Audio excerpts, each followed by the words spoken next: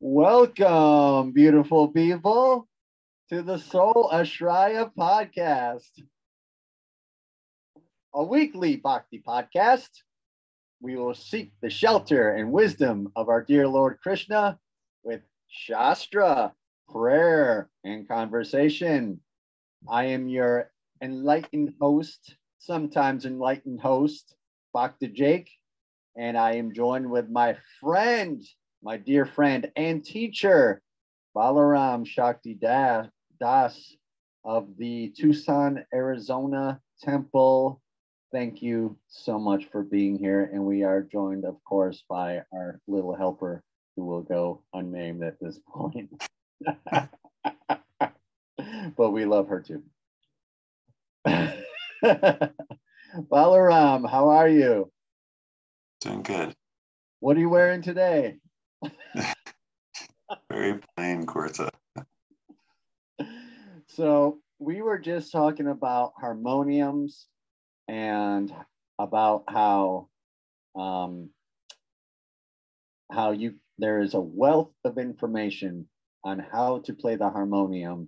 If you want to play some kirtan with your friends at your house or at a program or something, and we were just talking shop about harmoniums and how you can go on YouTube and learn a bunch of different stuff. I was just talking about how I have learned how to play harmonium by watching Waravani. He's got some good stuff, and I love his personality. I think he's hilarious. I saw him at Rath Yatra, and he is definitely a very cool guy.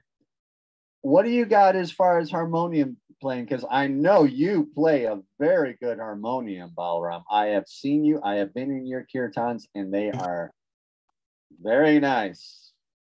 That's right. Well, there's the one kirtan there. Oh yeah, I guess yeah. I just remembered I have also watched one of Gauravani's harmonium tutorial videos. I forgot he actually does like little tutorial things. Really cool. Yeah, he's absolutely amazing. Very, very dear soul. Yes. Yeah, harmonium. I started learning from a devotee in Delaware, Gaurang Prabhu. He's freshman right now. He's a young man, and he's a genius as far as musical talent. All things Hare Krishna, Kirtan related. He's Kirtan savant, I would say. And learning the different instruments is just a wonderful way to get deeper into the culture of Kirtan. What are you doing? All right, I was just... Is something wrong with your face? I get so easily distracted. I'm sorry. Okay. I was making my eyebrow go up and trying to figure out which side it was on while I was doing it. That sounds like a valid thing to do. Yeah. Woo. Okay, so the Kirtan culture, maybe some people aren't so familiar, and even if you are into the Hare Krishna movement, Kirtan culture is itself like it's a culture in and of itself, right? So it's something that you may not even have gotten into, but it's like there's a whole universe just there in the kirtan. It's not just a thing that we do, just like, okay, we do, the morning program, have our worship service, and then we do the chanting, and then we read, and then maybe there's a kirtan here, and we just like sit and do that. No, it's like a whole world you can immerse in. And I feel like you really get that when you are able to lead kirtan. And I think it's an important thing for every devotee to at least dip your toes in. I mean, we all have different gifts, some people, and that's the wonderful thing about Hare Krishna movement. Like 2 nights ago, I was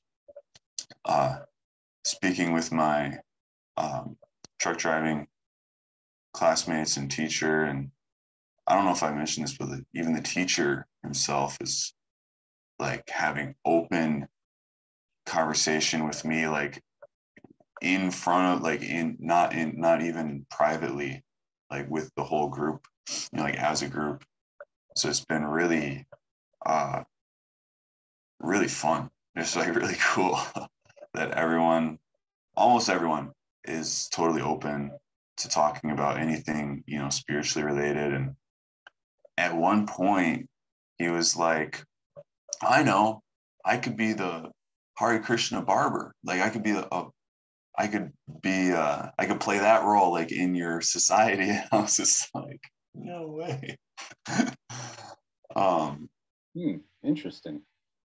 Yeah, like the fact that he's thinking like that, like I'm interested in joining your society, but right now it's still, I mean, it's obviously like, kind of like half joking. Yeah. But I was like, that's the wonderful thing about Hare Krishna. It's such a universal culture that whatever you do, pretty much for the most part, and Prabhupada says this, for the most part, with the exception of some, heinous livelihoods, like being a butcher, whatever you're doing, you can do in our society, like as a devotional offering to Krishna. Yeah. Yeah. So for some people, it's like, I'm going to be on this, in this sector of things, and I'll participate in the kirtan, but entering into that culture is not really my calling. But I guess the point is that the kirtan is the central hub of our whole movement, right? Harinam Sankirtan is our movement. Yes, it is. It's like, this is where you're going to get the like core, or just the main nourishment. I'm struggling with words here, but like the real heart of the nourishment of your spiritual life is found in kirtan. Yes. Of course we have, again, everything is, it's all based on service to Krishna. That's everything. Spiritual life means service to Krishna. There's no two ways about it. So whatever you're doing to be spiritually nourished, you have to render service, right? And we can all understand that, because life means relationship, actually, right? We've talked a lot about this. Yeah. So, we all have relationship, so many relationships, and the point is, they're either material relationships or they're spiritual relationships. Either way, it's based on service. And the more that you serve together, it's like couples who work out together stay together. It's like something, people will say, or like, but the real thing is like couples, who pray together, stay together, couples who chant together, stay together. Why? Because for each of those things, you're serving. And you could insert, whatever activity of choice. But the point is, like, you're serving together. Like war buddies, why are they so tight? They serve together, So everything that we're doing is serving. And so whatever service, the point is, you have to find your service, right? Your service in life, your service to God. Yeah. And Seva. Yes, seva is the Sanskrit word. And kirtan is the central hub of that. It's basically, to put it in a very simple way, our tradition recognizes that the most potent form of seva that will most enliven you and nourish your relationship with God is Hare Krishna Sankirtan. Yeah, right? We discussed that. absolutely. Yeah, that was the whole thing that Lord Chaitanya was put here, was manifested to do. That was his calling, and that's like our Great Commission, basically. That's our whole deal. Yeah. And it's like, yeah, it's such a good point, because Krishna manifests in this form of Krsna Caitanya, of Krishna in the role of showing you by example how to serve God. So everything he did was teaching you how to be a servant of God. And he's showing, like, well, if you really want to take it all the way, it's congregational glorification of chanting the holy names. It's very simple. It's not like if it was something else, he would have done that, right? But it's like, well, this is what it is.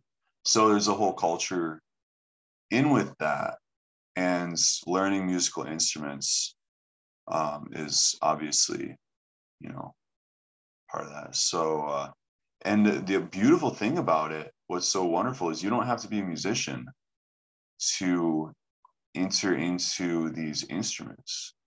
I think musical talent will develop by sincerity and effort, right? But it's not like you have to be. And there are devotees who are, like Gauravani. I mean, he's obviously a musician, So many devotees like that. But for myself, Gaurang taught me some things, taught me a few melodies, kind of showed me how to annotate. And then you can just listen to a melody and like find each key kind of one at a time, and then learn the melody. And then, like, I can't improvise so much or practically at all on the harmonium. So I'm stuck with just playing the parts that I know on the keys. And if I get lost, it's like, well, but that will still give you enough. And then you can you just practice singing. And that's it's something very interesting is that you practice simultaneously. You're practicing singing and playing the instrument. Like, you do both at the same time. You never just do one, with the instrument. You're always like, each note you're singing with each note. Like, as opposed to like learning piano, you're just like, playing the keys, but each key like is you're singing. Yeah, we did really good Kirtan. I don't know if Ishvara last night. It was he must have learned some new chords or something, because last night he was playing some really good stuff, like definitely in the major key. It was just amazing last night. It was like, I don't know where he learned them from, but it was really, really good. Nice little kirtan we had. I was on the kartals. Yeah, and kartals, like, super simple. Just 1, 2, 3, 1, 2, 3.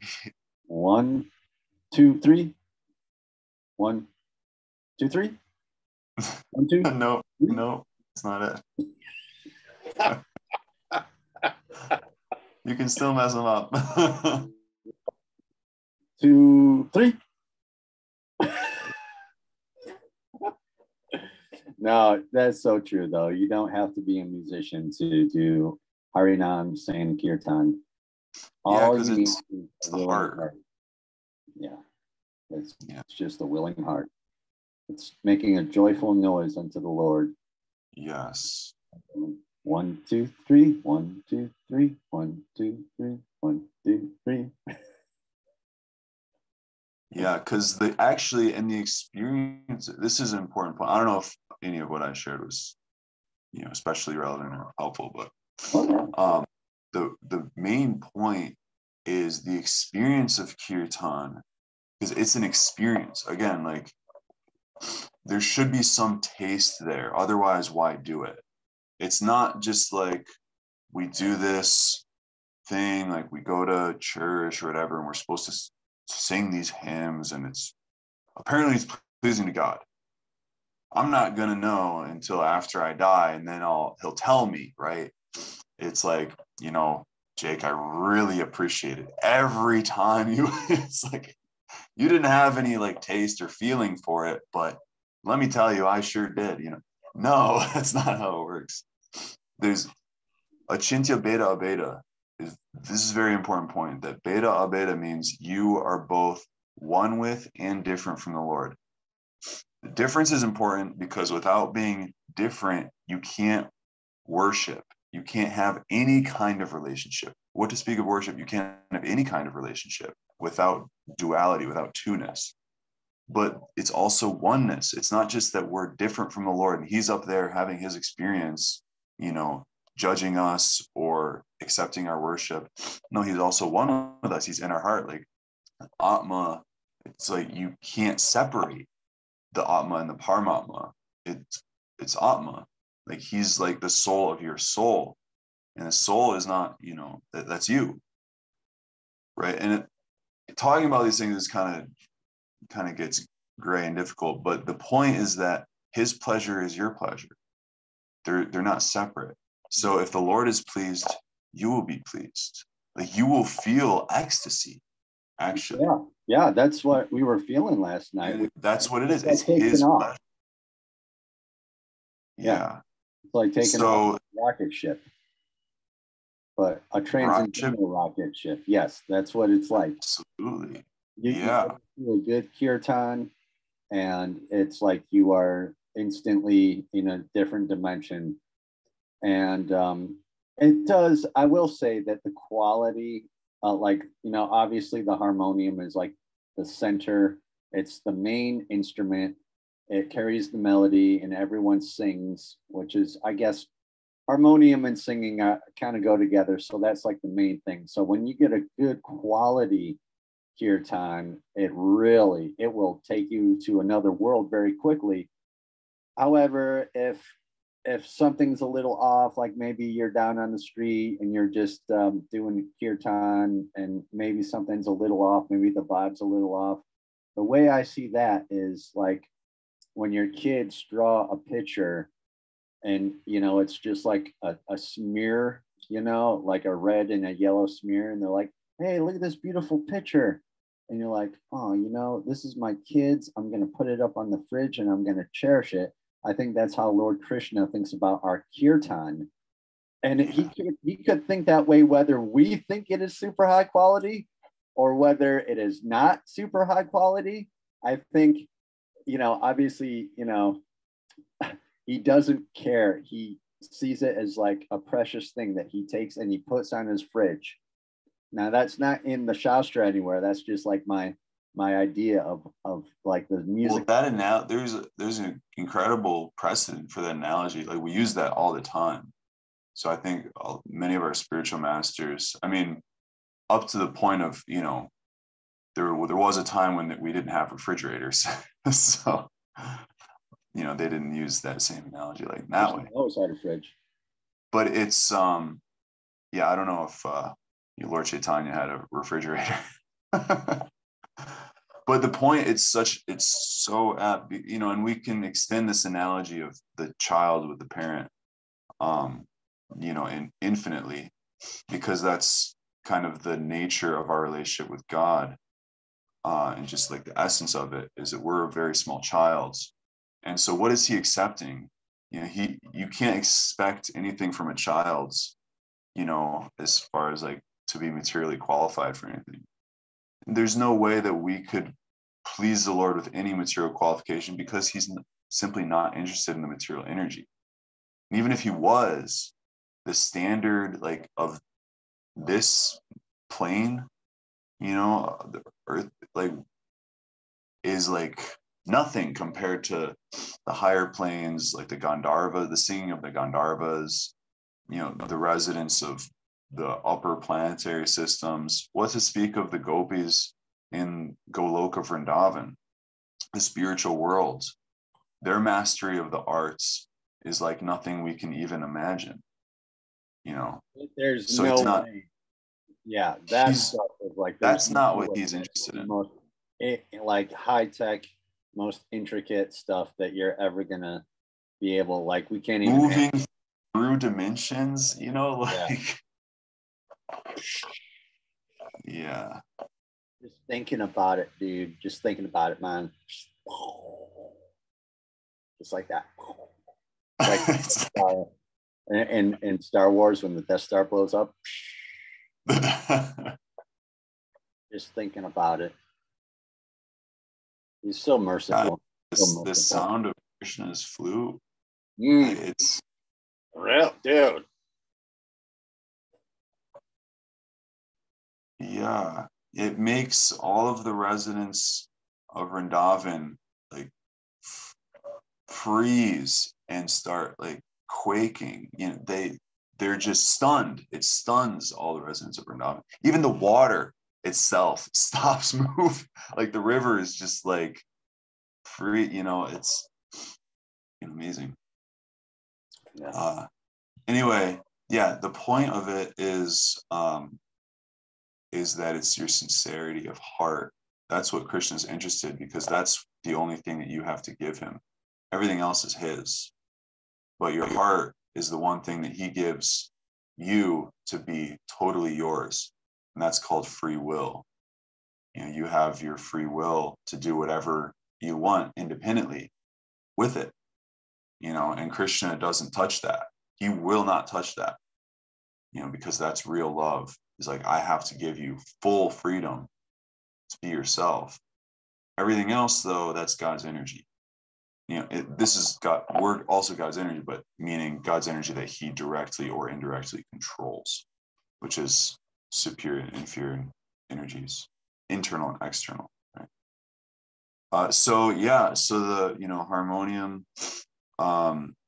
It's like you don't even have like this point of, if it's like a really good harmonium, it's like, yeah, that can do wonderful things, because why? Because you're able to resonate more smoothly. But you can have someone who doesn't know like anything on the harmonium, but they have a deep relationship with the holy name.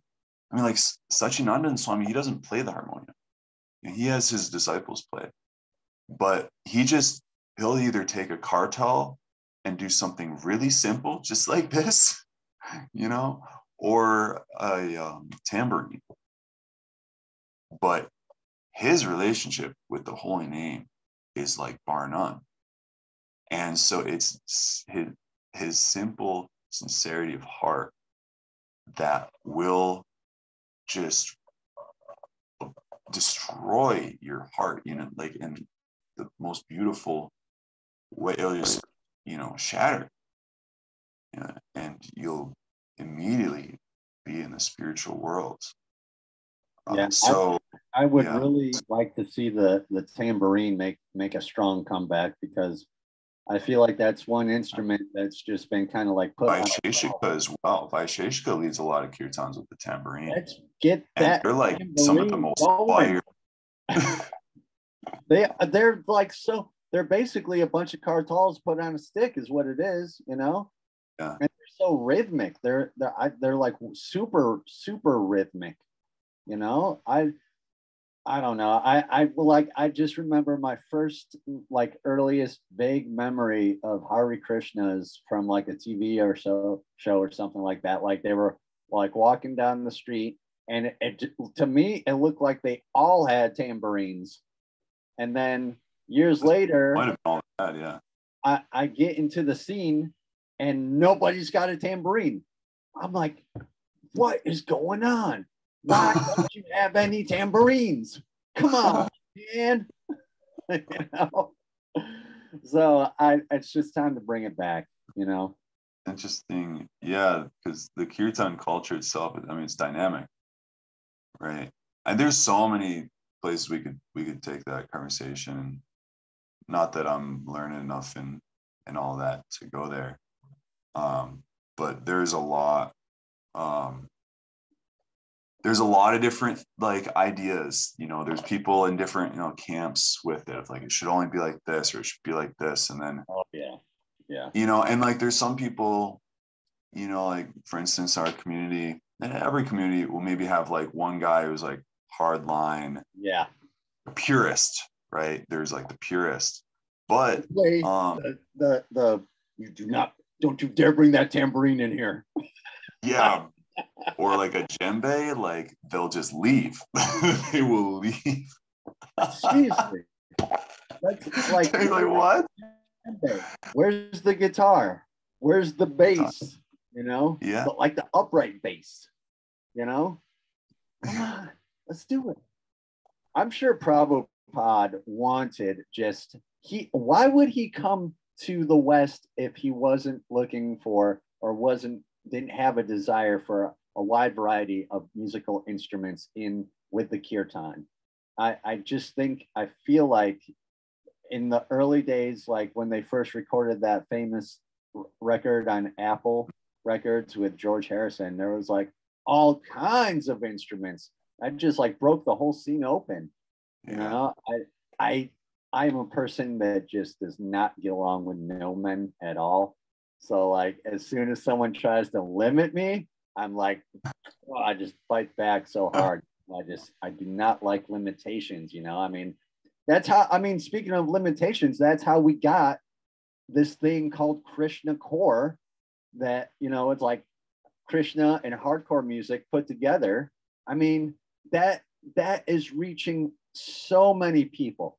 Like, how many kids are you going to reach, you know, like doing like a very traditional thing?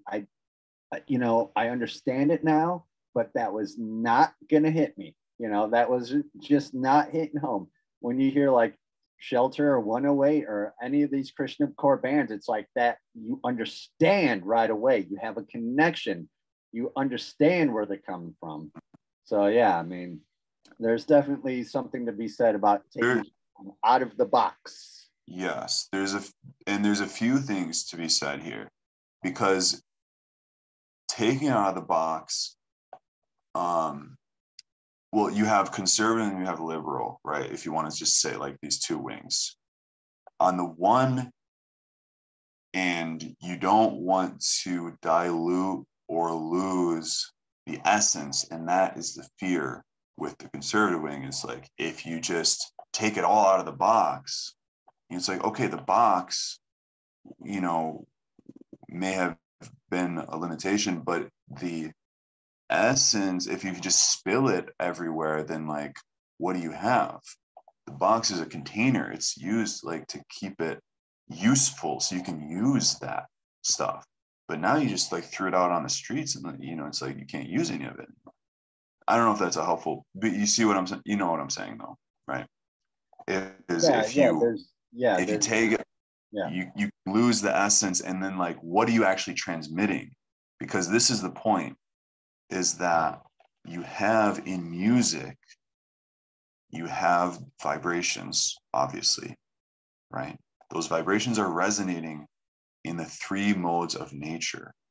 So if you take Krishna core, the music itself, just materially speaking, is in the mode of ignorance.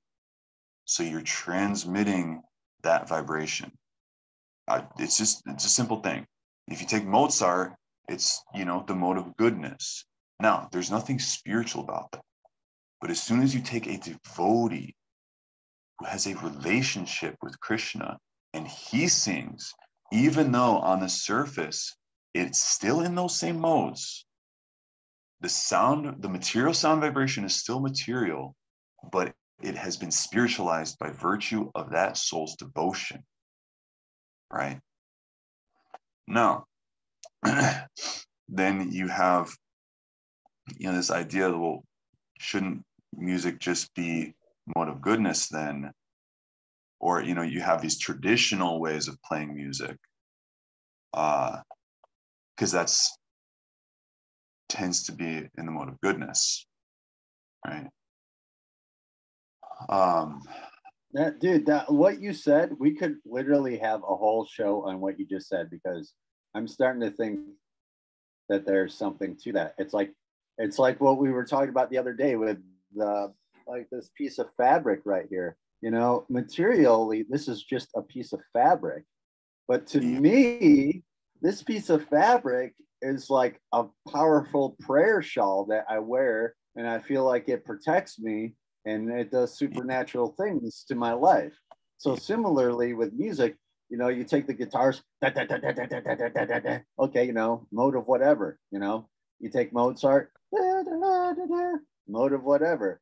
But yes, once you get that Holy Spirit, I guess you would call it, right? Not to sound too Pentecostal. Yeah, it's what it is. You know, once you get that, well, and then what is the Holy Spirit? you got. Okay, yeah. The Holy Spirit is Param Atma. Param means transcendental, holy. Yes. Atma means spirit. So what are you transmitting? The whole point, spiritual life, is we're trying to transmit or channel the Holy Spirit or the super soul. Param also can mean, you know, supra. So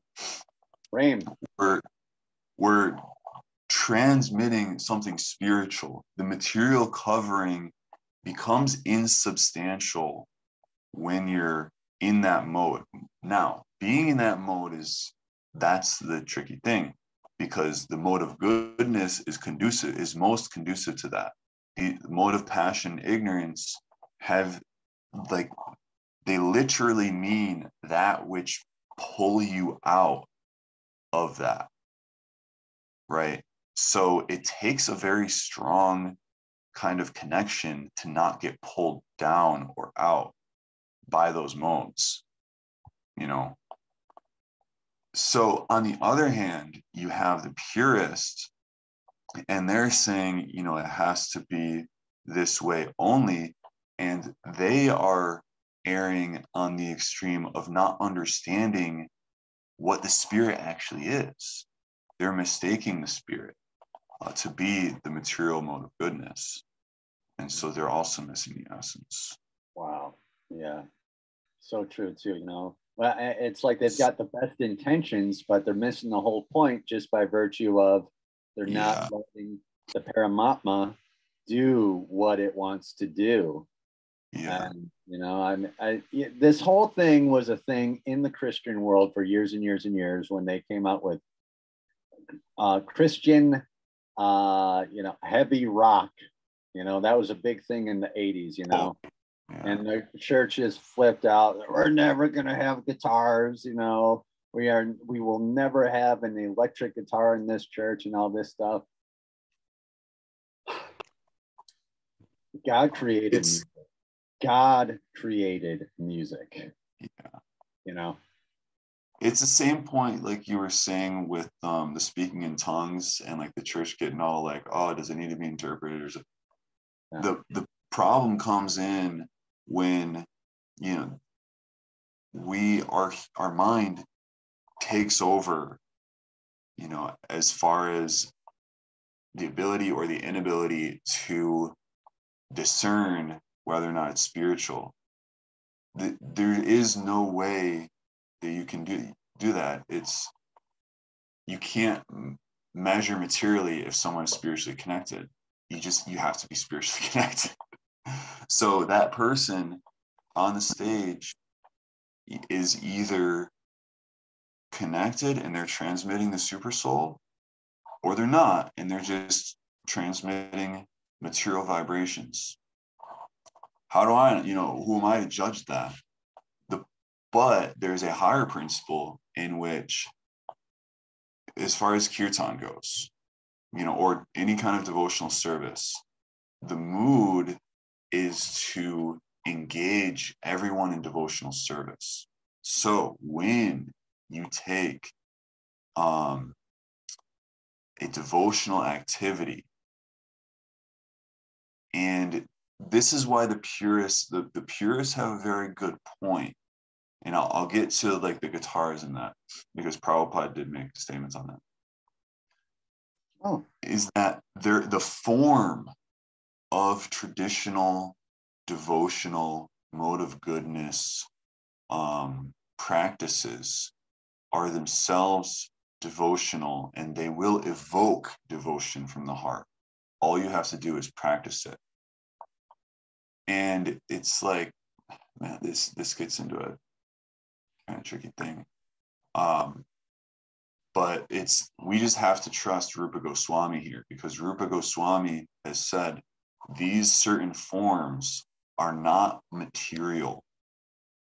If you circumambulate the tulsi plants, that will evoke spiritual consciousness in you. It looks like you're doing something totally material. You're just walking in a circle, right? How can that possibly? But it's like, you can't, that's the thing, like, how do you evoke a spiritual consciousness? If you say, I play guitar and this is what I do, and I'm going to do this as an offering to God, and it's going to be my heart. It's like, how do you know if you're actually awakening spiritual consciousness or if you're just getting deeper into your false ego? How do you know that? So you have to receive the gift of spirit. It's not something you can just take. So Rupa Goswami is saying, listen, you do these forms like this. You sing Hare Krishna in these melodies. Like, our acharyas have given us bona fide melodies. What does that mean? Bona fide, it means these melodies are in and of themselves devotional. If you just take any tune from pop culture, pop music, and you just apply Krishna lyrics to it, it doesn't necessarily make it spiritual. It's still that kind of music. Again, it carries that mode of material nature, material energy. It's still passionate music. And just because you change the words, it's like, best example is that South Park episode where Cartman tries to get, platinum record. You remember that? I remember that. And he takes all these secular songs and just changes it to say like Jesus instead. Yeah. It's like so cringy, right? Because it's like these songs are even like kind of like degraded, and then like the adults are looking at them and like they're like obliged to be like, it's devotional, but they're having this like conflict internally. They're like, this sounds really bad. Because the songs are about love, but it's not love. So just changing the word to being like the object, the beloved, the energy behind it is still lust, right? It hasn't, you haven't made that switch because you don't have spiritual consciousness yet, right? So the point is, we have to receive spiritual consciousness. Rupa Goswami is saying that these particular forms are going to evoke spiritual consciousness. These melodies, Narottam Das Thakur was one of our great acharyas, Mahashaya. This is not a normal personality.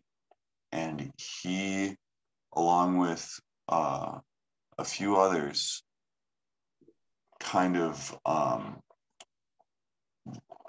germinated, if you will, the styles of all the devotional styles of Kirtan that are in use now. I don't know if that was a nice way of saying that, or if there's a better way of saying that, but basically there's a few in our lineage. There are like three main styles of Kirtan, and these are based on the mridanga. Actually, there wasn't a harmonium until very recently. It might have been Prabhupada or Bhaktisiddhanta Prabhupada who introduced the harmonium. I would have to fact check that. Anyway, it was a recent addition. It was used in secular music. Actually, okay, not to get into that, but it wasn't, in the Vaishnava devotional culture because it wasn't one of the instruments that Chaitanya brought. Now, this is another very interesting thing, because some purists will say only kartal and mridanga should be in the kirtans. So that's why you get like, what do you mean? Like, there's no more tamarines, or there's no guitars, or well, okay, so because these instruments come from the spiritual world. So it's not that there's anything wrong with the guitar. Anything. Again, it's not that there's anything. Though, at some point the harmonium was, I thought the British or the French brought the harmonium into India. Yeah. In like the 1500s, 1600s, something like that. Because the harmonium basically flopped in England or in France. I can't remember which one, but the harmonium, like people, that it was invented and it came out and people were like, I hate this instrument. But so then the sailors would take it to India and then it became something. You know, the wisdom of the instrument came into full effect after it was brought to India and everybody started playing it and they realized this. Isn't that right? Or am I way off? I don't know. That's what could be right.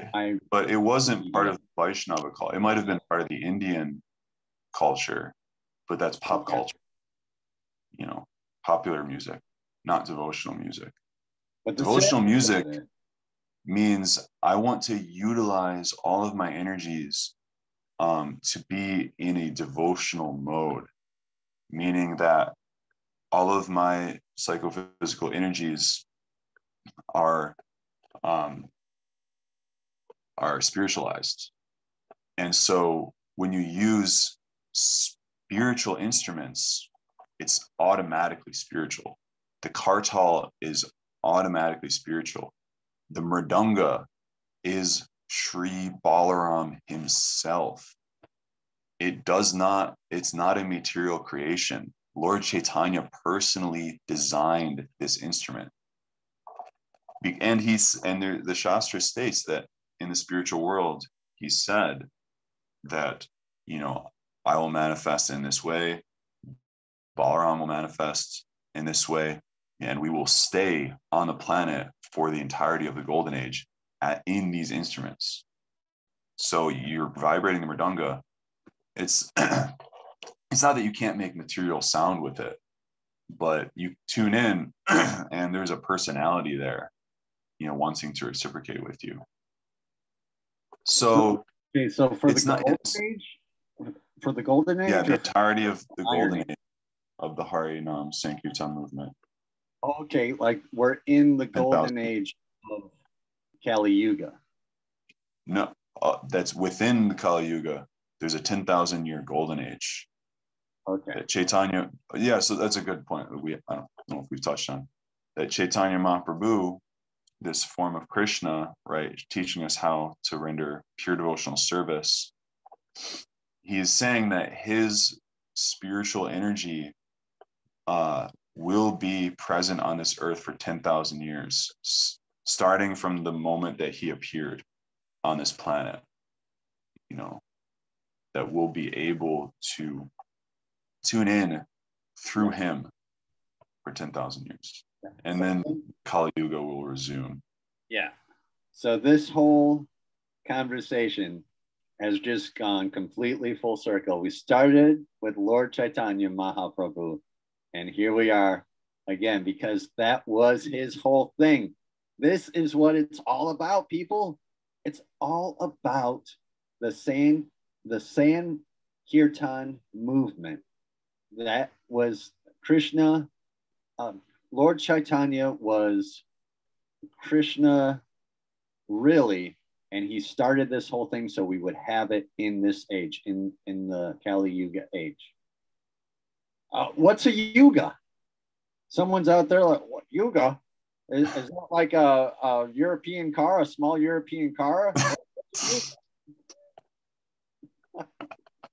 Like a Ford Fiesta. Yuga means age or aeon. It's a measurement of time. Several hundred thousands of years, we can say that.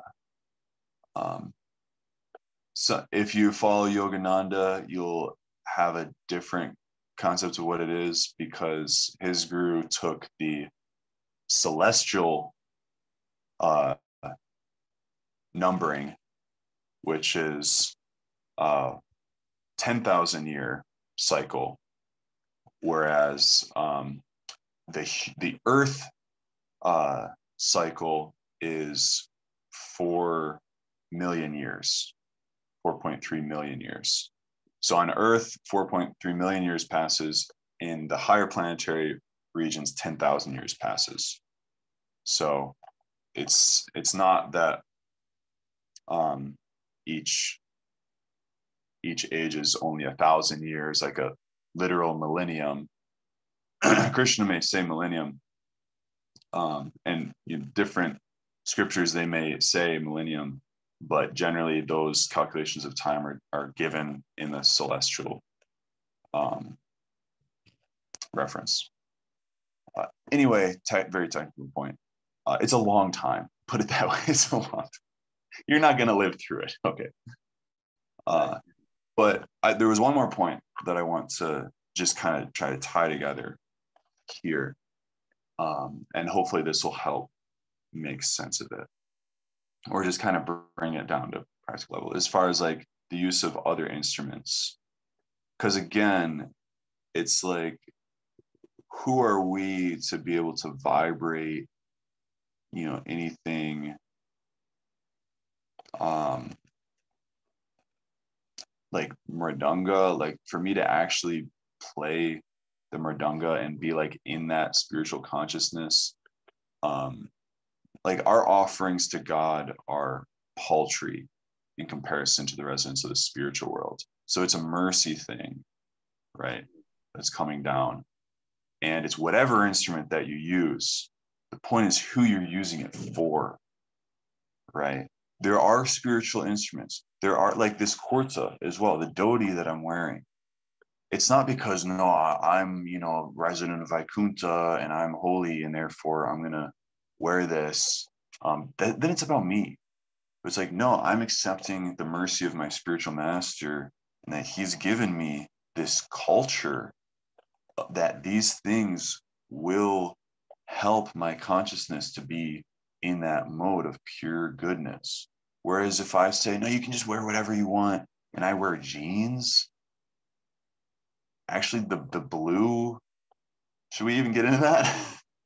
The dye is a contaminant. The blue dye is a contaminant. The scriptures say don't wear anything with Neil.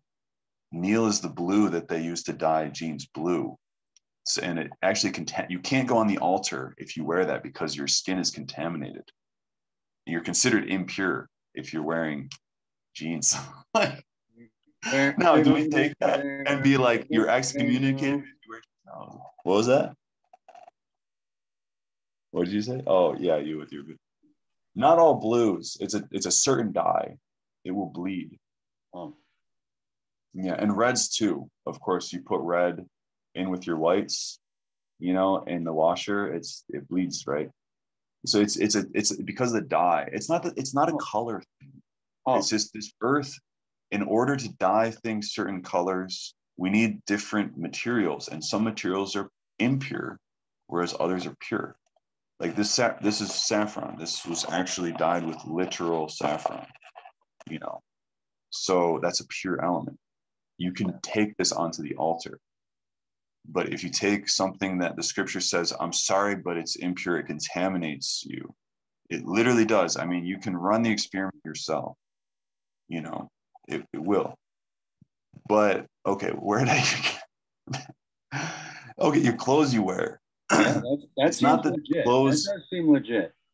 It does. The clothes. But at the same time, it's not that the clothes that you wear determine your consciousness, but they do influence your consciousness. So if you see someone wearing jeans, you can't just point at them and be like, that person's a Sudra. They're in a low state of consciousness, or they're a Chandala.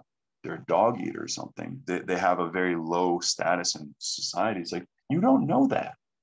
That person could be a total sadhu. You can't judge a book by its cover. Why? Because the cover doesn't determine the book. Now, the cover does influence the book, right? There is something there for sure. If you see someone wearing a kurta and a dhoti, you can be pretty sure he's a devotee, right? But you can't be sure what his consciousness is.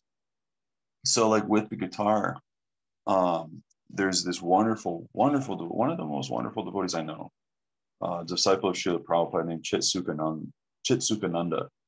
He lives in southern Texas. And he was the first one to start, or to bring the movement to Latin America. So he developed the first Mexican temple community, the first two maybe even. And he plays the guitar like nobody's business, you know. And people asked Prabhupada because they're getting a little envious, right? And this is, you can see what's going on here. It's like, oh, like, why are you envious? This person's using a guitar to chant Hare Krishna. What's wrong with that? You have a problem with that? It's like, okay, good for you. You're sticking to the traditional instruments, but this person is using his local instruments. And that's actually what the acharyas have said as far as the spreading of Krishna consciousness to the whole world. It's not that everyone is going to do what the Indians are doing. That's not the point. You worship the Lord with with a joyful sound, joyful heart, right? You utilize whatever instruments, whatever names of God, even. If your local culture, you know, your society, your culture has certain names of God and certain instruments that you glorify him with, use those. The point is that you do it. The point is that you move your heart in that direction, not what the outer covering looks like. You know, so they asked Prabhupada, you know, what's the deal with guitars? And Prabhupada said, what was the actual word? He said, if anyone can make 1,000 people chant Hare Krishna with a guitar, he should play guitar. Yeah. And as a sadhu, you know, Chittagana was just like, Jai. He can do that, you know. But you know, he was saying a few things there. First of all, there's no instrument that can't be like bona fide. You know, if you can sing to it, you can play it. But at the same time, like, if you're just playing it for yourself and you're not actually inducing other people to chant, you might be in your false ego. You know, right? Does that make sense? Like, if it's not like furthering or expanding the Sankirtan movement, then you have missed it. You have to maybe, you know, steer a little bit towards the traditional line. Yeah. No, I've seen it. I have. I've seen guys come out, you know, saying that they're all about Kirtan, and they are literally just playing Kirtan. There's like they'll charge you to come over to your house or wherever an event and like charge you $150, $200 to play Kirtan. And it's just like, yeah, and it's a thing. It's a real thing. Like, they're not Vaishnavs. They are not. And they'll be the first one to tell you.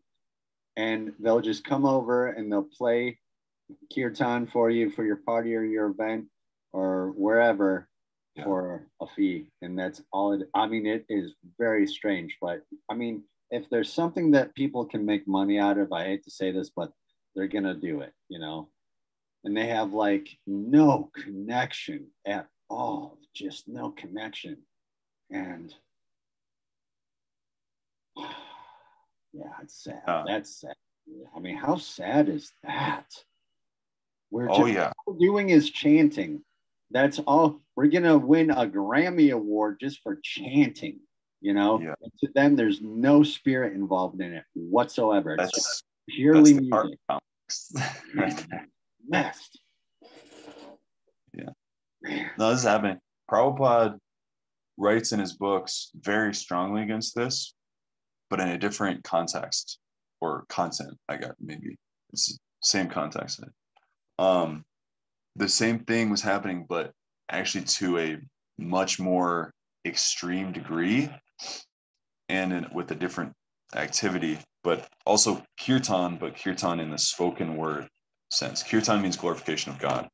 So people in India, they perform glorification of God, but they're doing it for money. And the way that plays out is they have a Bhagavat Saptaha. Do you know what Bhagavat Sapta is? No. Sapta means it's a certain number. You know what number that would be? 6. 7. Right. Yes. 7. So it's 7 days of reading the Bhagavatam, because the Bhagavatam, right, this book was spoken in 7 days from Shukadev to Parikshit, for the second iteration of it, which was the most magnitudinal, just the most profound, trying to make a word up there, the most profound I do manifestation of it. Make up You do words it all the time. was the 7-day reading of Shukadev to Parikshit, right? That was the most perfect recitation of Bhagavatam and the most perfect oral reception of Bhagavatam was Shukadev and Parikshit. And they both achieved perfection through that. So it's since then it's been a common practice for people to kind of reenact that recitation, and they'll do 7 days of reading. But what they do is, instead of doing justice to the book as a gradual progression of spiritual enlightenment, they just skip to the 10th canto, which is actually what we're doing on this show. But they charge people money for it. Oh. And we're not charging anybody so anything. We're not charging. But what's the No, we're point? not. Is the spiritual We're probably consciousness. costing people money. We're costing people. We're gonna start paying people to watch our show. Please watch. Yeah, please. Yeah, we're gonna be coming out with a calendar on our OnlyFans pretty soon. It's gonna be just like that, because we gotta make some money somehow. No, I'm just kidding. No. Totally kidding. I'm sorry. But the consciousness, it's the same thing as Rabbit hole. Sorry. Yes. Okay. Carmen's taking something spiritual and saying, oh, this is attractive. This is a very attractive thing. Jesus, there's millions of people that listen to Jesus, right? Let me take this. I could make $1 million off this. Right? He's always scheming to make $1 million, right? So Krishna means all attractive. If Cartman knew about Krishna, man, he would have gotten his ass purified. Pardon my language. So they take the 10th canto, which gets into, this book is going to get into some very juicy stuff, right? Because Krishna is rasa personified. He is juice personified, right? He's the source of all of it, all attractive. So they take like the juiciest stuff it gets way more esoteric and way deeper, but they don't have access to that because it's so confidential. It's not spoken of publicly. Like the intimate dealings between Radha and Krishna, they're not even covered in the Bhagavatam. But they take that and they monetize, they capitalize on it. And they play on people's emotions because it's part of the culture. It's a cultural thing. People, and this is like Hindus, they'll say, Krishna belongs to our culture. It's like we have the monopoly on it. Rupa Goswami says, no. Krishna is a monopoly of the pure devotees. You can't claim Krishna as belonging to one culture. If a Westerner chants Hare Krishna, purifies his heart, Krishna belongs to him, not to you just because your grandmother told you the story of Mahabharata. You don't own Krishna, So yeah. Prabhupada was very adamant about that because he received a lot of criticism. So he counter-criticized. You people, you don't know anything about Krishna. And, in your culture, and we're not broad terming, he didn't do that, but, these different ideologies, like misconceptions people have about spiritual life, about Krishna culture is, this one thing, which is directly relating to what we were talking about, is they'll take, like charging kirtan and stuff. They'll do that like if these people actually knew, they would go to India and do the Bhagavad Sapta. You can make some real money with that. It's like the ultimate thing. You think you've got a good thing going with your little kirtan in America. Okay. Just what do you got there? Gauranga Mahaprabhu. This is Lord Chaitanya and his associates. Chai. Yeah. Just so people might have a when you see a guy that kind of looks like that, that means you're having a good kirtan. Yes. If you see a golden form, a 7-foot tall form appear in your kirtan dancing ecstatically, then you've made it. You've been successful. You're doing something right. Yes, exactly. Yeah. Yeah. It doesn't happen often. Not too often these days, no. Well, back then it happened so much that during the Jagannath Puri, there was 7 different camps. We're running out of time here, but we are. There was there was 7 different kirtan parties. Like if you go to the Rath Yatras, maybe one, depending on the size of it. Like New York, there was 3 or 4, right? And it was so ecstatic that Chaitanya Mahaprabhu manifested in each one of them. So it was lit. It was lit. Yeah. But yeah, the Bhagavad Saptaha, they read the 10th canto because they know it's attractive. They know it pulls people's heartstrings. It's part of their culture. And it just people will start crying. They'll be emotional. They'll be singing. It's completely material. Don't be fooled. Prabhupada was very adamant. Don't be fooled by these rascals. They're taking Krishna and they're making it material and they're monetizing it. And they're trying to pull at your heartstrings to think that you're having a spiritual experience, so you'll follow them and they'll lead you straight to hell. Hare Krishna. But yeah, so and then I don't know if we finished that thought of the guitar, and I guess we did. It's we can play guitar and kirtan now. You can play guitar and kirtan. Okay. That's we got that cleared up. It took us exactly 60 minutes to clear that up, and we got it cleared up. All right, people. I'm going to close down the show with that thought. Thank you so much, Prabhu, for coming on and costing people money with me. Thank you very much. Thank you, our very good and beautiful friend R, for taking very, very good notes. And thank you, audience on YouTube and out in the interzone planetary systems, picking this up and watching this. Thank you very much. Hare Krishna. We will end very quickly by doing the Maha Mantra 3 times. Hare Krishna, Krishna Krishna, Hare Hare, Hare Rama, Rama Rama, Hare Hare, Hare Krishna, Krishna Krishna, Hare Hare, Hare Rama, Rama Rama, Hare Hare, Hare Krishna, Krishna Krishna, Hare Hare, Hare Rama, Rama.